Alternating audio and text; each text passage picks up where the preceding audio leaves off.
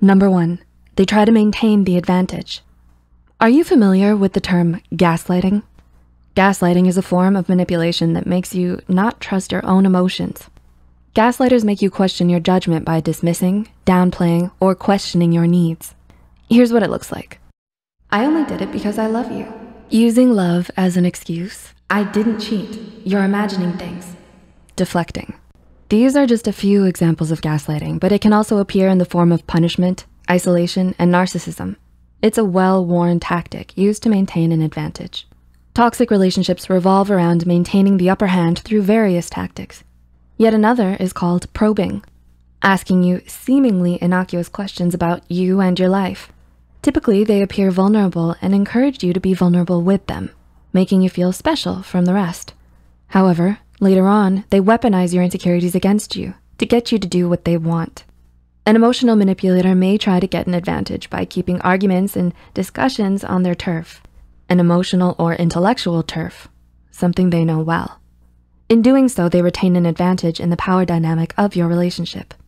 Number 2, they alter facts, or shall we say, lying. Yeah, we all lie, but what matters about the lie you just told is the intention. Typically, emotional manipulators have bad intentions. Hence, they might resort to lying and exaggerating an event or minimizing their role in a conflict to appear vulnerable to gain your sympathy. Though it's not advisable to always approach people with such cynicism, you should be wary of those you feel are trying to take advantage of you. Number 3, they undermine your intelligence. I wouldn't expect you to know this, but this might be over your head. I'll explain it again really slowly this time. Do these snippets sound familiar? Another sign of toxic behavior is when someone undermines your intelligence. Another great example is mansplaining. Whether they deliberately intended to question your intelligence or not, the feeling of being treated as though your thoughts are not good enough is hurtful. Also, a toxic person is one who usually undermines your intelligence by overwhelming you with jargon to impose their own intelligence upon you. Yikes. Number 4, they assassinate your character. Do you know anyone who always gossips about others all the time? There's a high chance that they might do that to you too.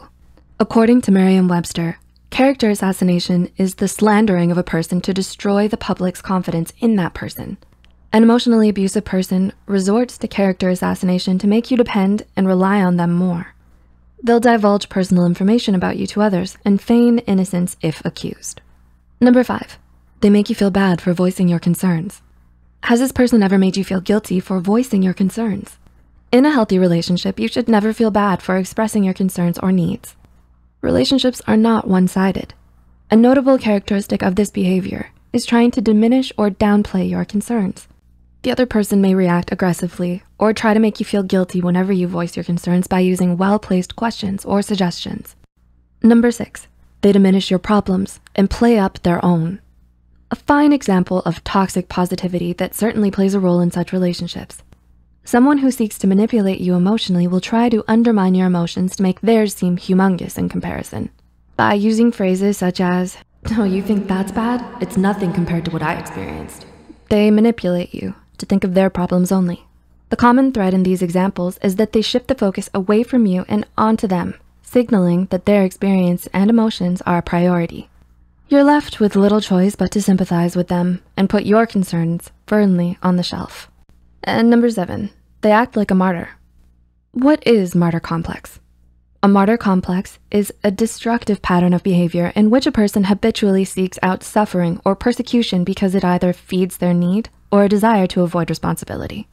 Has anyone ever complained and whined in a way that elicits pity so that you may eventually take on their responsibilities or end up cutting them way too much slack? Such behavior is toxic and successfully erodes relationships. A martyr complex harms relationships because it removes responsibility from one person onto another, thus creating an imbalance. Deep down, they believe that others are responsible for their unhappiness and hardships, not them. Over time, their behavior can make you feel overwhelmed and emotionally compromised, while chances of them feeling guilty or ashamed are slim, if any. Setting boundaries will help you move on from such a relationship. It will help you prioritize your needs and focus on your growth and betterment, which might require you to leave behind relationships that did not nor will serve you in the future. But often you might find such toxicity coming from those who you cannot simply walk away from. In that case, Once identified, there are many ways to handle such toxic behavior. 1 is take accountability for your actions. 2, set boundaries. And 3, try not to engage by one-upping them. These are some useful ways of minimizing the damage. Most of the time, you will not get an apology, but you can apologize for your part. If you relate to the toxic behaviors and realize that you've hurt someone else, acknowledge the mistakes and apologize. But don't be too hard on yourself though. To better yourself, identifying and understanding the reason why you might have these behaviors is a good place to start.